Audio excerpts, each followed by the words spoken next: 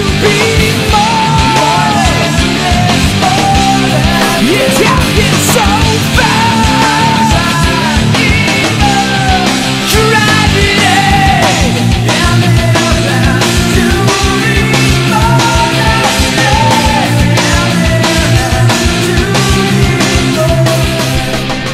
Hello everyone, my name is Mark and this is Why I Hate the World.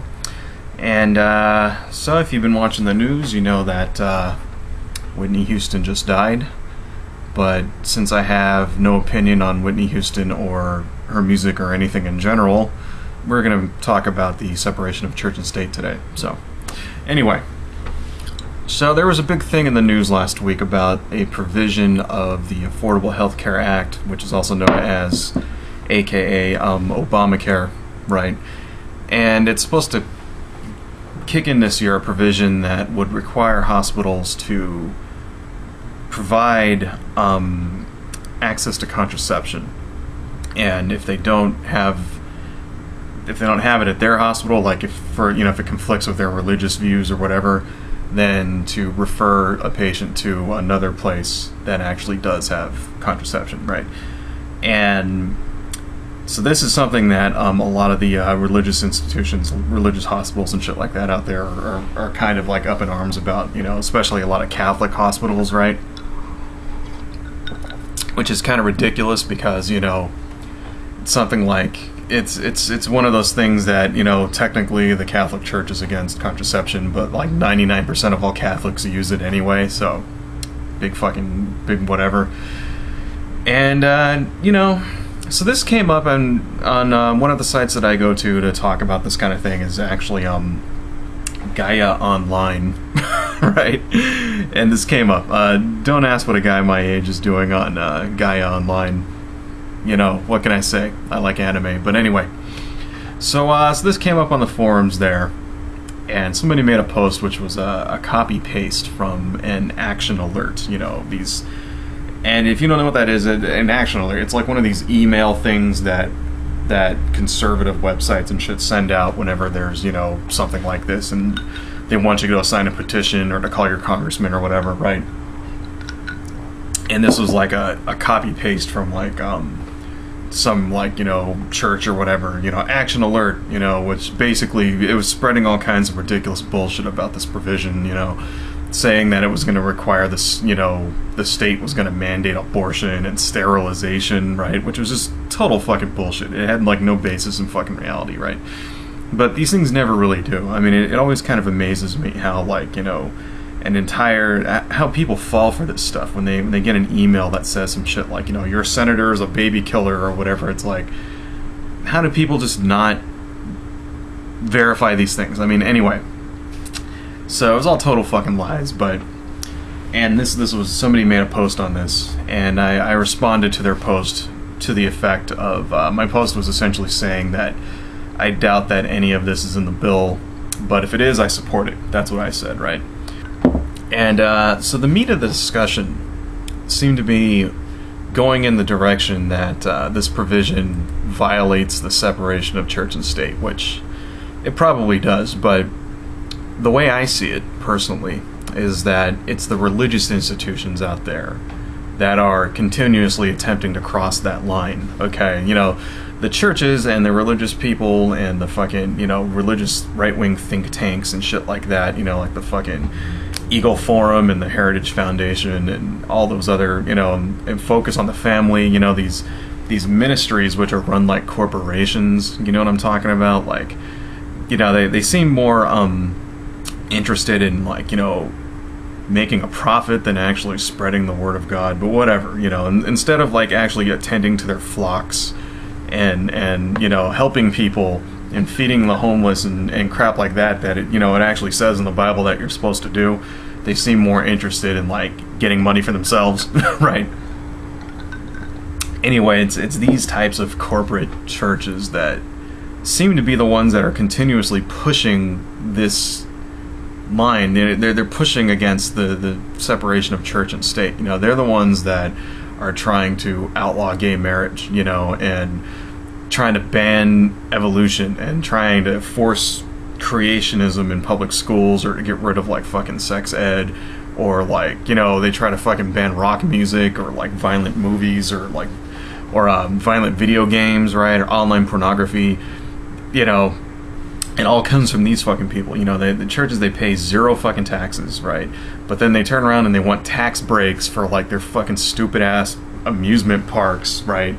And then, you know, and then they want the state like to go to their charities and shit, but then they turn around and they protest when someone wants to build a mosque on their own fucking land in New York, and it's just bullshit, you know. It's like these people and their religious people and their bullshit fucking culture war, right? The problem is that, you know, I mean, I made a video about this last week, you know, the culture war and all that.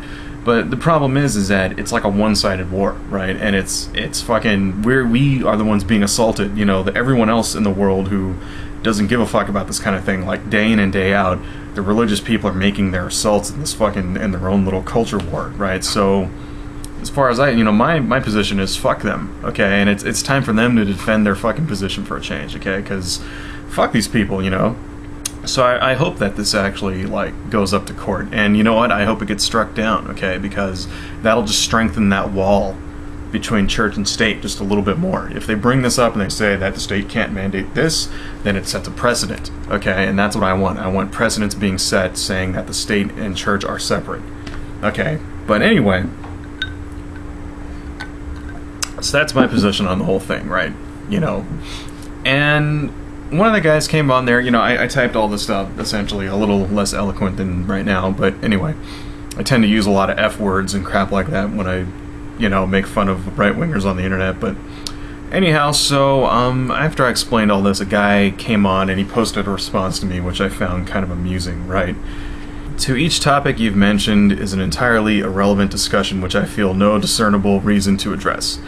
Regardless, emotional reasoning does not provide a sufficient excuse to deny the principle of a nation's existence. If you believe liberty is righteous, then the terms of liberty should be infinitely acceptable no matter the situation. You should not be at odds with any ideal in such a way that it would strip you of integrity so long as you are dealing with any affairs of legal importance. So the first part of this guy's comment I really couldn't give a shit about. You know, basically saying that, you know, the nation's existence is the separation of, like, you know, church and state and liberty, and I'm like, yeah, okay, whatever, right? That's probably true, I don't know. But it's the second part here that kind of got my interest up a little. And that's when he said, if you believe liberty is righteous, then the terms of liberty should be infinitely acceptable no matter the situation, right? And that's a load of fucking crap, okay? Now, I've heard people say this kind of thing before, you know, mainly from, like, right-wingers, but, you know, there's also people on the left that say this kind of thing too, right? You know, and it's this idea that liberty is, you know, is something that, like, it's inherently, you know, innate in every human being, and, like, you know, and the state has no right to enforce their will on anyone, right? And, you know, your right to swing your arm ends at my nose and shit like that, right? As long as, you know, it's the idea that as long as what you do doesn't hurt somebody else, then you should be allowed to do it, right? And it's like, you know, for the most part, yeah, it sounds, that kind of, when you say that, it actually sounds like something you would agree with, right? But if you actually fucking think about it, it's not really, okay? I mean, kind of, sort of, I mean, it's, I don't know, like, and the idea is that, like, okay, you know, first off, very few of our actions actually do, like, only affect us. You know, most of our actions that we do affect other people out there in one way or another, you know. And even this is even true, like, if you were to take, like, what would normally be called, you know, very little things, you know, things that would be considered victimless crimes, or things like, you know, pollution, stuff like that, you know. And they don't, and at first when an individual does it, it doesn't seem to hurt anybody, right? But when you take into the effect the aggregate over an entire population, then you start to see the harm, okay? So for instance, like, if you're using an aerosol, right? You know, you're freshening up your house because last night you had, like, you know, whatever, a big party and lots of weed and shit like that, and it smells. And so, like, you're freshening your house up and you like to use aerosol. You're not really hurting anybody, right? But, you know, the fluorocarbons in that aerosol spray, the chlorofluorocarbons or whatever they're called, you know, they go towards depleting the ozone layer, right? So your one little event that you did, freshening your house, isn't hurting anybody really, but the aggregate effect of everyone, of a population, if everybody used these aerosol things, then we would have no ozone layer, okay? Then you see what I'm saying? Then you start to see the harm in it. It's like, well, one person does it, it's not a big deal. 5 million people do it, then yes, it is a big deal, okay? And there needs to be some regulation on that. And you can actually extend this idea to apply towards lots of different things. Seatbelt laws. That's another thing that right wingers are always mad about. Why should I have to wear a seatbelt? Should be my choice. Well, it's you personally. If you get in a car accident and you die, that's fine. Nobody gives a fuck. But if 10 million people a year die because of that, then something should be done. Okay. This is how, and whether you agree with this or not, you can't really deny that it makes logical sense, okay? It's like, helmet laws, seatbelt laws, pollution, stuff like that, whatever. A society has, our society at least, has a mandate to look out for the general welfare of its people, right? Safety, and as far as me personally, I believe that includes safety. I believe it includes things like this, safety regulations and seatbelts and, the FDA, and making sure that food that you buy in a grocery store isn't going to kill you, that kind of shit, right? It's perfectly fucking acceptable for a state to make laws about this kind of thing, right? But, let's even take some people would say, okay, that makes sense, but what about, my other victimless crimes? You say things like prostitution is a victimless crime, or pornography is a victimless crime. It's not even a crime, really. I don't think so, but, and you could go, okay, well, all right, I could say that, maybe the terms of liberty here should be a little bit wider, but, infinite? Not really. I would actually argue that nobody believes that the terms of liberty are infinitely acceptable. Nobody actually fucking believes that, right? Like, people say that kind of thing because it sounds good and righteous, but if you really fucking think about it, it's total bullshit, what would you say about children having sex with adults? What would you say about that? Should that be allowed to happen, right? Should a child, liberty be infinitely acceptable in that situation, What about, a child's infinite liberty to smoke crack, okay? Like, who are you to say that they can't do it? They want to do it. They're not hurting anyone. It's a victimless crime, right?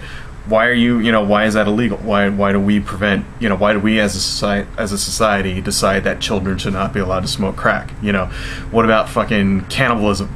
Okay, like, should we be allowed to eat other people as long as it's like consensual? Like, what if there's a guy that went off and paid people to paid him $100 to chop their legs off, and he ground it up into beef and sold it and stuff, and it was like a fucking operation. It's consensual. Who are you to fucking stop that, right? What about showing hardcore pornography during Saturday morning cartoons? Who are you to say that people shouldn't be allowed to have sex with children and smoke crack while fucking simultaneously chowing down on somebody's thigh bone and shit? On a Saturday morning when fucking All Anal Tit Fucking Part 7 is on after the Smurfs. Is it in those, is this infinite? Should liberty really be infinite, or is it in these particular situations that you actually agree that the terms of liberty are not infinitely acceptable? Alright? It's bullshit, okay? The whole thing's fucking bullshit.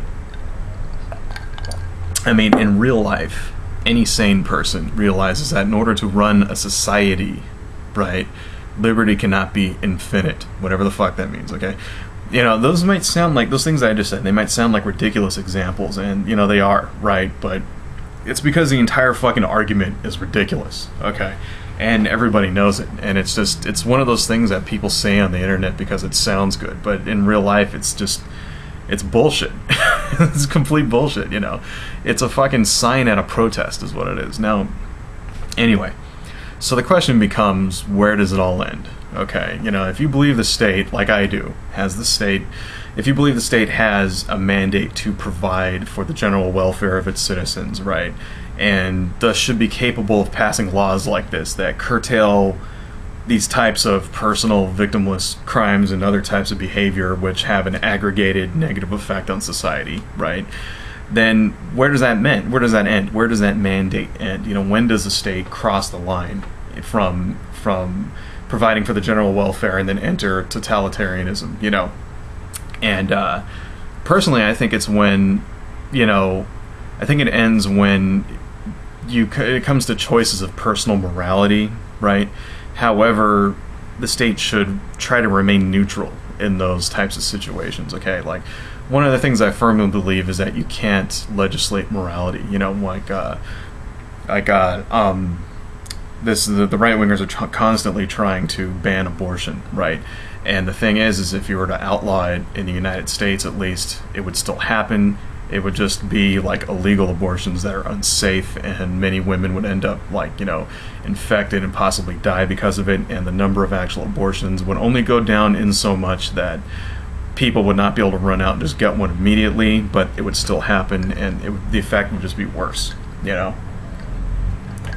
And, but, you know, the thing is that there's also a law in the United States that says that, it prevents any federal dollars from going towards providing abortion, right? So it should be legal, but the state doesn't have to pay for it, right? And it's because, you know, whether I, you know, I actually agree with that, right? Even though I'm like pro-abortion, I actually agree with that law because, you know, we live in the United States. It's a democracy. It's a representative democratic republic, all right? Fuck you people, fucking libertarian assholes. Anyway, but you know, it's a democracy, right? And you know, many people in the country are anti-abortion, right? And you know, these people, they don't want any of their money going towards paying for abortions, you know, whatsoever, right?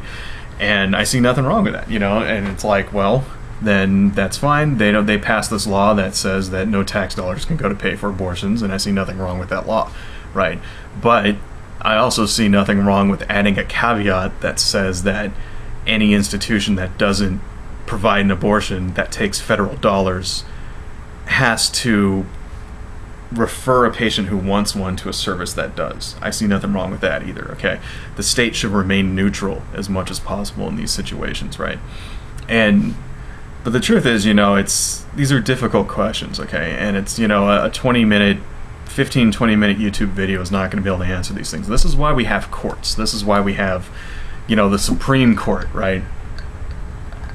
And we have state courts, right? And all these things, because when a law gets passed and then, you know, people argue about it, that's what democracy is all about. You know, you pass a law, you want something, other people don't agree with it, right? They take it to court, right? And then the people that we, you know, appoint to be the fucking judges and stuff make judgments on it, right? And we trust in their judgment because they're supposed to be experts on this kind of thing, even though, you know, half the Supreme Court is, you know, that's a subject for a different video. But anyway, that's how the system works, and I see nothing wrong with the system the way it is, you know. But to turn around and say that because, you know, I support something like this, you know, like, I mean, to say that it denies the founding principle of our nation's existence because I actually support, like, you know, the state, like, being able to regulate this kind of thing, you know, that's a load of fucking crap. Alright, and anybody who says that is just a moron. It's total fucking bullshit, so. Anyway, folks, I'm out of here. Adios.